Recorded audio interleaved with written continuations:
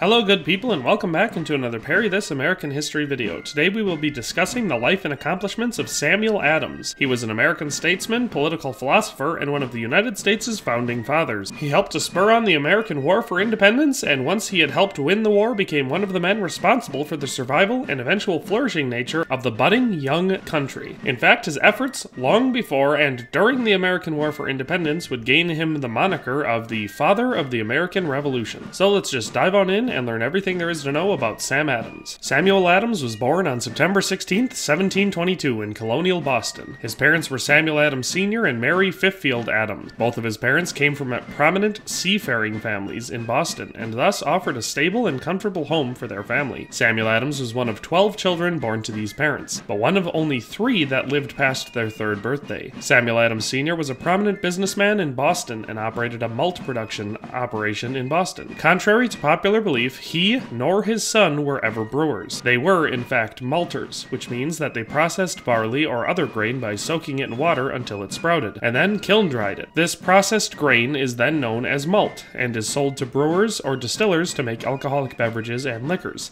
In addition to being a prominent malter, Samuel Adams Sr. was a devout Puritan, and a deacon of their local parish, that being the Old South Meeting House. Samuel Adams Sr. also held a strong belief in the Massachusetts tradition of self-government, and he served in the Massachusetts colonial legislature. So Samuel Adams was raised in a household governed by strict religious adherence to Puritan doctrines and with a strong emphasis on civic activism, otherwise known as politics. The likely first impact of political formation for Samuel Adams would take place in the 1730s, when he would witness arbitrary tyranny used against his father, Samuel Adams Sr. At this time, the economy of Massachusetts was stagnating, and much of this stemmed from a lack of circulating currency, as much of the gold and silver currency in the colony ended up in the hands of the wealthy aristocracy, who would either hoard it or use it to purchase goods directly from Britain or elsewhere in Europe. So it never circulated back into the hands of colonial merchants and local farmers. This meant that neither the local merchants nor the farmers and craftsmen were ever able to attain any meaningful level of purchasing power. As an attempt to remedy this problem, Samuel Adams Sr., along with a handful of other wealthy Massachusetts men,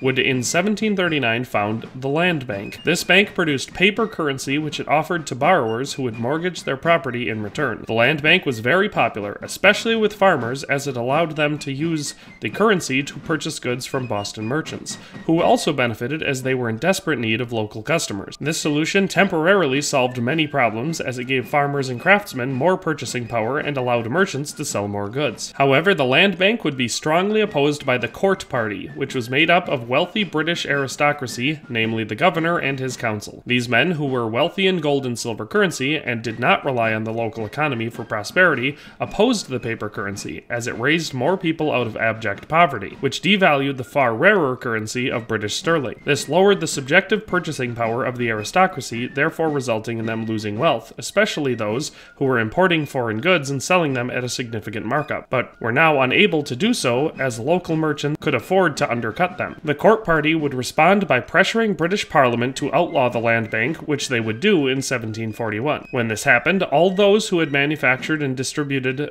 paper currency, such as Samuel Adams Sr., were responsible for repaying it to the people who held it in silver or gold. This would place a ridiculous debt on these businessmen, including Deacon Samuel Adams, which would follow their families even after their deaths. Many of the families would of course not be able to repay these debts and would have all their properties stripped from them by the Royal Continental Government. This event would influence the young Samuel Adams and leave him with a strong distrust for government, as well as a belief that if left unobstructed, governmental bodies will strip away all individual liberties, including that of personal property. Samuel Adams was a bookish boy, more apt to spend his days indoors studying than to engage in sporting activities for which he held nothing but contempt. He would attend Boston Latin School for much of his adolescence before entering Harvard College in 1736. Adams would perform well in college, and his parents hoped that he would enter a religious ministry, but Adams favored the law and pursued an education to pursue that career. Samuel Adams would receive his undergraduate degree in 1740 and his master's degree in 1743. For his master's thesis, he would argue whether it be lawful to resist the supreme magistrate if the Commonwealth cannot be otherwise preserved. This argument would show the already forming political ideology that Samuel Adams would carry for the rest of his life. This idea was that in the face of tyranny, in most cases which appeared to be totally arbitrary, whether it was within the scope of the law that governed colonial citizens to resist what they saw as a foreign authority, that being the authority of British Parliament. Parliament. This argument would come down to representation and jurisdiction. Adams and men like him argued that you cannot be legally governed by a body in which you are not represented, and since they had no elected representatives in Parliament, this belief leads to the logical conclusion that Parliament could not legally govern them. Adams and others with this belief system posited that only local governing bodies, which they elected the members to, had the jurisdiction to govern them. This system is based on the concept of a covenant, which is an agreement based on mutual consent and mutual responsibilities. The Massachusetts Charter and the earlier Magna Carta of 1215 were considered to be covenants, as they created the ideals of government based on the consent of the people. In a covenantal government, liberty and politics work together. People can only remain free as long as they have a hand in the government that ruled them. With this understanding of the political views of Adams and his contemporaries, the events of the next few decades should be the logical conclusion of the current situation surrounding the government of the colonies at the hands of the British Parliament. Samuel Adams would go into business rather than law at the urging of his parents after graduating college. He would first attain a job at a counting house under the employ of one Thomas Cushing. However, Adams would prove to be a poor merchant, as he had no interest in mercantile life nor gathering wealth. He would soon depart from the counting house, whether by his own will or that of his employer, who would state that Adams was too preoccupied with politics, which was his only obsession. After leaving Cushing's employ, Samuel Adams's father would give him a £1,000 loan to start his business venture. However, the young Samuel Adams, having no business sense and little grasp of personal finance, would divest himself of this money in short order, half of which he would loan to a friend as an investment which would never pay off nor be repaid, and the other half of the money would be wasted on various other unprofitable ventures. Adams would then begin working for his father and would become a malter. This Adams would do until securing his first political office in 1747 as a clerk of the Boston Market. This was a local political chamber similar to a town council, and as clerk, Adams would mostly be responsible for record keeping and correspondence. With his political career begun, Adams would finally have his true passions kindled and would begin a real path towards the firebrand that he would become. In 1748, Adams would help found a newspaper called the Independent Advertiser, which was a weekly political publication. Adams would become a regular contributor to the popular paper, which was aimed at defending the rights and liberties of mankind. Despite being a popular publication, it would prove to be unprofitable and would cease publication in less than a year. However, the experience Adams would gain writing political pieces for this paper would only build on his already growing ability as a writer and rhetoric. In 1749, Samuel Adams would marry his first wife, a woman named Elizabeth Checkley, the daughter of Samuel Checkley, the pastor of the Old South Meeting House. Elizabeth was said to be a rare example of virtue and piety blended with a retiring and modest demeanor and the charms of elegant womanhood. By all accounts, the two had a loving marriage, which would produce 6 children. Unfortunately, only 2 of these children would live to adulthood, and Elizabeth would die in 1757 while delivering a stillborn son. Her death would devastate Samuel Adams, who would then throw himself entirely into politics. Outside of his family life, Adams would continue his political career, and in 1756 he would be elected to the position of tax collector of Boston. For the first time in his life, he would have a small guaranteed income through this position, which would provide for his family and allow him to fully dedicate himself to political work. Unfortunately, the position of tax collector would not be one that Adams would be well suited for, as he proved to be far too lenient in tax collection. It is likely that his Puritan beliefs and strong emphasis on virtue led him to empathize too well with the poor people who could not afford the taxes he was meant to collect, and he would let many of them off the hook. This failure to collect the requisite taxes would leave the city in the red by some £2,000 or £3,000 in the course of a few years. Adams would ultimately be responsible for covering this deficit, which he would of course not be able to afford to do. However, even though he was quite bad at his job, he did manage to make many connections and even a few friendships in this position. His friends would contribute to pay off his debt and would pay off approximately half of it, with the town forgiving the rest.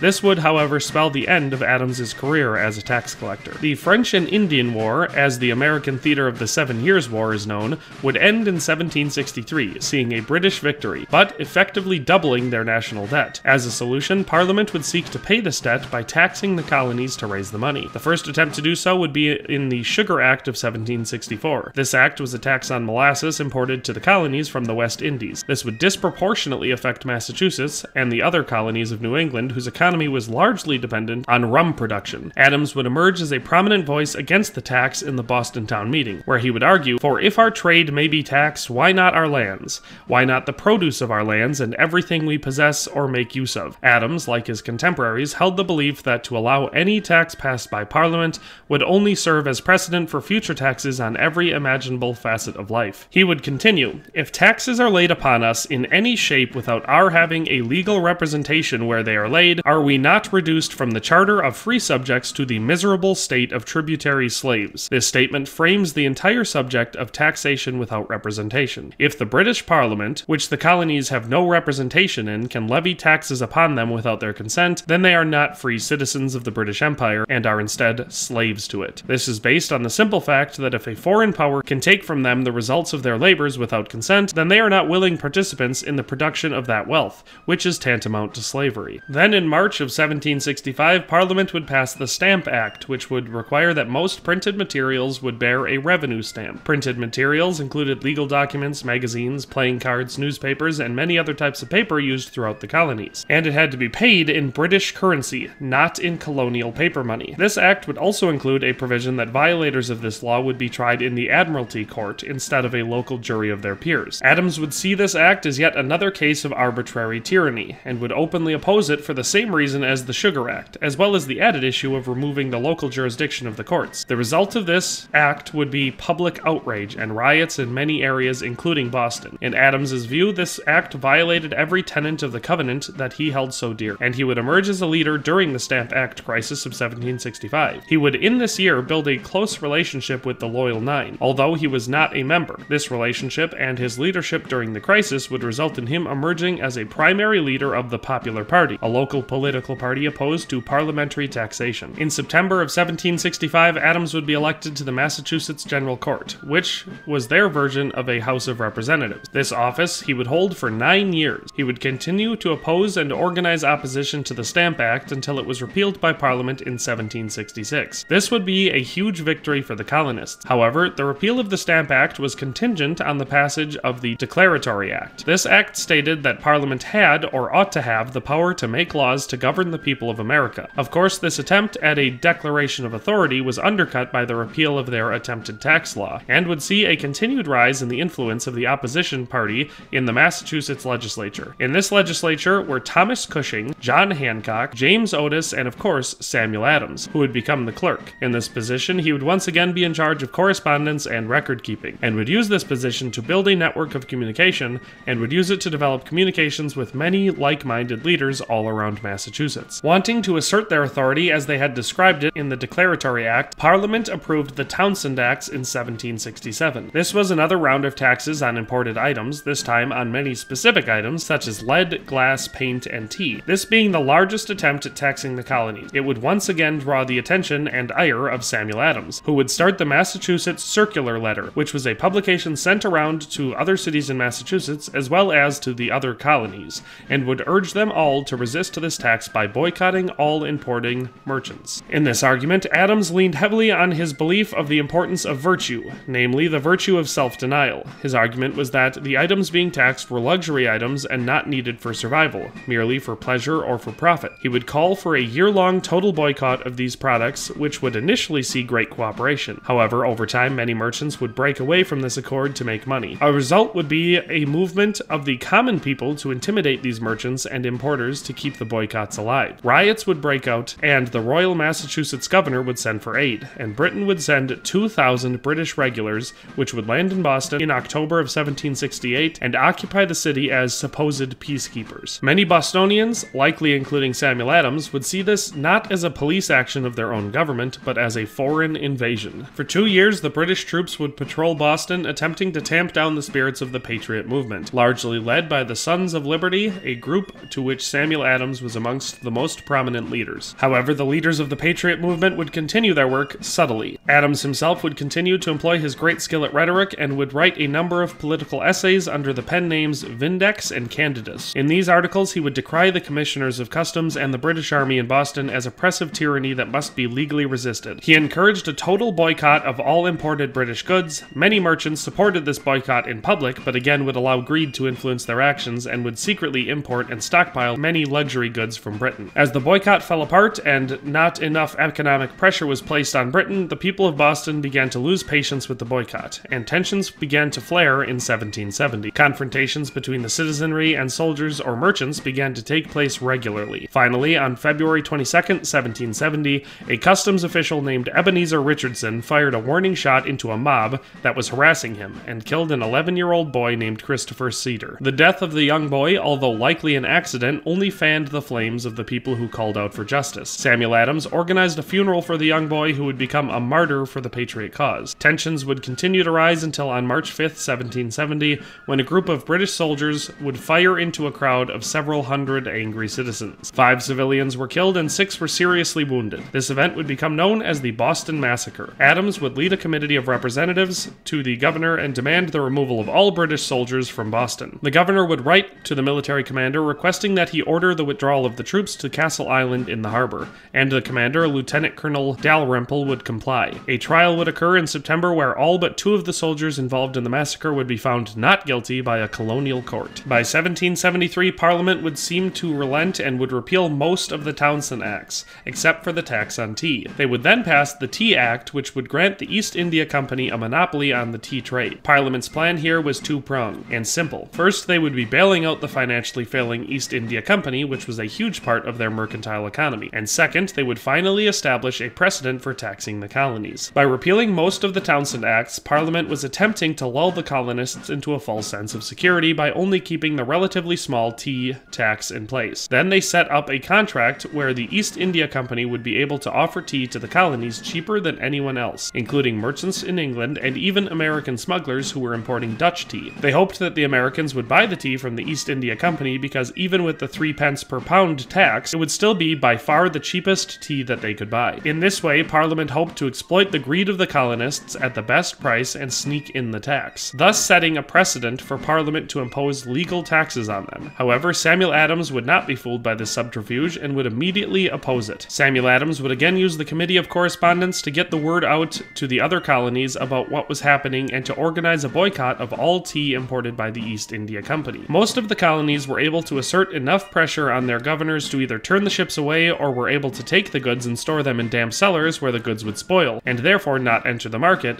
as was the case in Philadelphia. However, the governor of Massachusetts, Thomas Hutchinson, would not bow to political pressure from the local government. He and the merchants who had been chosen to sell the tea in Massachusetts, 2 of which were Governor Hutchinson's sons, would refuse to be intimidated. On November 28th, the Dartmouth, the first of the tea ships heading for Boston, would arrive in the harbor. The Beaver and the Eleanor would soon follow. The Sons of Liberty would post guards at the docks and would prevent the ships from offloading the tea, and would instruct the ship's owners to turn the ships around and take the tea back to Britain. However, the ship's owners would not comply, as Governor Hutchinson had positioned 2 military frigates outside the bay with orders to destroy the ships if they attempted to leave without offloading the tea. On December 16th, Adams chaired a meeting at the Old South Meeting Hall as a final attempt to resolve the matter legally. At this time, the attendees sent the owner of the Beaver and the Dartmouth, John Rowe, to ask Governor Hutchinson to allow him to depart without offloading the tea. The governor would refuse this request, and Samuel Adams would announce, "This meeting can do nothing more to save the country." Historians debate as to whether this was a prearranged signal or if the crowd simply lost patience at this point, but a large group of them departed the hall, and between 30 and 130 men,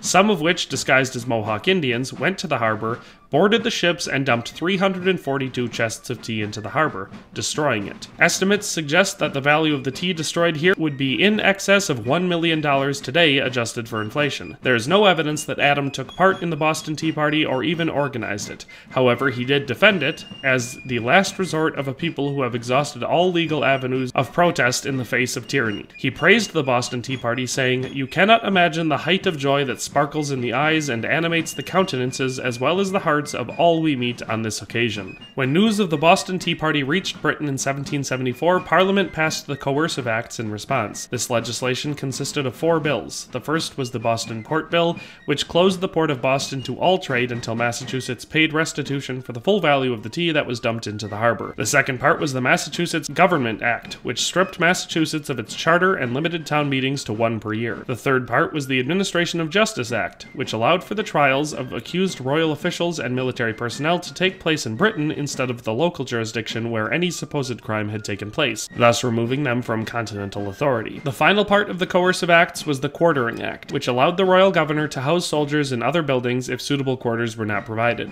This included warehouses, places of business, inns, taverns, congregation halls, and even occupied private homes. Many colonists, not just in Massachusetts, saw the Coercive Acts as a violation of their natural rights and their colonial charters, and therefore as a a threat to the liberties of all the colonies and not just Massachusetts. Far from stamping down the growing revolution, the coercive acts were in many ways the last straw which would plunge most colonists deeply into conflict against the British. To enforce these laws, which were widely despised, General Thomas Gage was appointed as the military governor of the province and brought 4,000 troops to garrison Boston and the surrounding areas. In June of 1774, Samuel Adams would respond by convening a meeting of the Massachusetts House of Representatives, now meeting in Salem. At this meeting, Adams was selected as one of the representatives to be sent to Philadelphia to attend the First Continental Congress. While Adams was at the First Continental Congress discussing the situation in Massachusetts, his friend, Joseph Warren, remained in Massachusetts and formed an opposition government called the Massachusetts Provincial Congress, which would meet in October of 1774. They would assume all legislative, financial, and military power for the colony outside of Boston.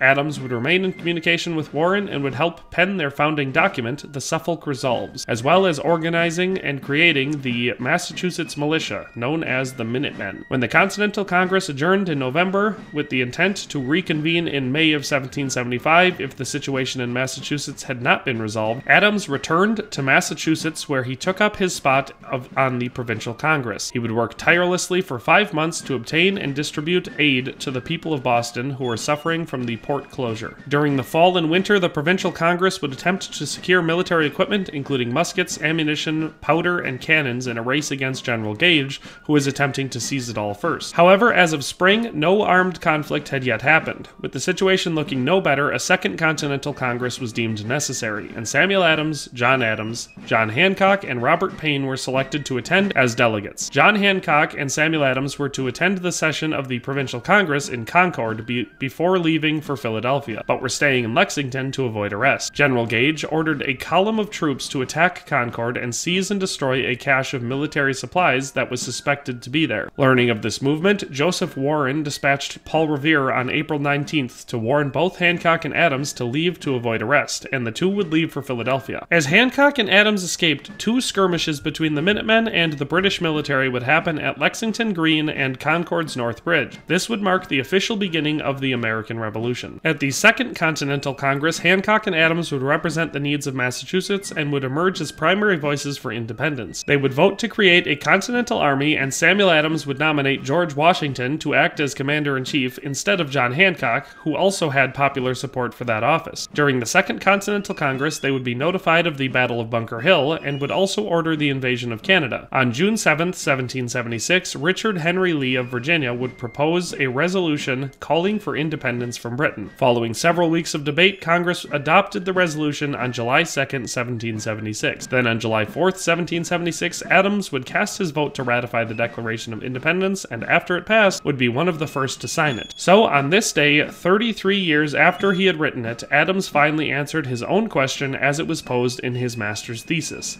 whether it be lawful to resist the supreme magistrate if the Commonwealth cannot be otherwise preserved. Adams's answer was apparently yes. Samuel Adams would spend the majority of the Revolution working in the Continental Congress, where he would serve on various military committees, including the Board of War in 1777. He was an advocate for paying bonuses to soldiers to get them to re-enlist, and also called for harsh state legislation to punish loyalists, who were American citizens who continued to support the British Crown. In 1776, he gave a speech in Philadelphia where he dressed down Americans who chose to side with the Crown, saying, "If ye love wealth better than liberty, the tranquility of servitude, than the animating contest of freedom, go from us in peace." Adams said, "We ask not your counsels or arms. Crouch down and lick the hands which feed you." In this way, Adams made clear his position regarding the people whom he viewed as traitorous to the independence movement. While serving in the Continental Congress, Samuel Adams helped to write and pass the Articles of Confederation. The emphasis of this document was on state sovereignty, and it reflected a wariness of a strong central government, which was a concern shared by Adams himself. Adams would leave the Continental Congress in 1779 and return to Boston, where he would be given a seat at the state's Constitutional Convention. At this convention, Adams would help to write and pass the new Massachusetts Constitution, which was amended and ratified in 1780. The remainder of Samuel Adams's career was spent in state politics, as he never held a federal office. Throughout the 1780s, Adams would serve as the president of Massachusetts Senate, and from 1789 to 1793, he would serve as lieutenant governor of the state under Governor John Hancock. During this time in state politics, a third Continental Congress would form to replace the weak Articles of Confederation with a a new document intended to strengthen the federal government. The result would be the U.S. Constitution, which Samuel Adams would initially oppose, given how distrustful he was of the idea of a strong central government, given his experience with governments such as the stripping away of individual freedoms and liberty. Eventually, after promises of later amendments to address his concerns, Adams would lend his support to the Constitution and would vote to ratify it, being largely responsible for its narrow ratification in Massachusetts. Adams would then continue to work for the amendments to the Constitution that would ultimately take shape in the Bill of Rights in 1791. After the addition of these amendments, which protected what Samuel Adams saw as inherent and unalienable human rights from the whims of the federal government, he became an ardent supporter of the Constitution. In 1793, John Hancock would die in office, and Adams would become the interim governor of Massachusetts. Adams would then be elected as governor and would serve 3 successive one-year terms before retiring from politics in 1797. During his time as governor, Adams supported the suppression of the Whiskey Rebellion by military means, as he felt the perpetrators were committing treason. The Whiskey Rebellion, in simple terms, was the refusal to pay a tax on distilled spirits by a group of whiskey producers. Adams did not see this as a contradiction to his values, as he saw the government which had passed this tax as legitimate and within their rights to pass such a tax, as they had been elected by the people whom the tax was imposed upon. Adams clarified that opposition to such a tax must be done through the polls, and not through violent means. This set a precedent which the United States is supposed to hold to this day. Samuel Adams would die at the age of 81 on October 2nd, 1803, and would be interred at the Granary Burying Grounds in Boston. Despite later accounts by historians in the 19th and 20th century that depicted Samuel Adams as a slanderous propagandist who controlled the mobs of Boston to instigate the revolution, most of which have been thoroughly debunked as pro-Tory propaganda, history generally looks very kindly on Samuel Adams as a morally upright and dedicated politician who helped deliver the colonies out of the yoke of tyranny and into the free nation that they would become. 2 quotes from Samuel Adams's contemporaries illustrate the character of this man better than anything else I could write. In 1819, Thomas Jefferson wrote of Samuel Adams, "I can say that he was truly a great man, wise in counsel, fertile in resources, immovable in his purposes. Although not of fluent elocution, he was so rigorously logical, so clear in his views, abundant in good sense, and master always of his subject, that he commanded the most profound attention whenever he rose in an assembly." And of course, then writing of his cousin Samuel Adams, John Adams professed that he had the most thorough understanding of liberty, was zealous and keen in the cause, and that he embodied steadfast integrity and universal good character. And so here we end our biography of the father of the American Revolution.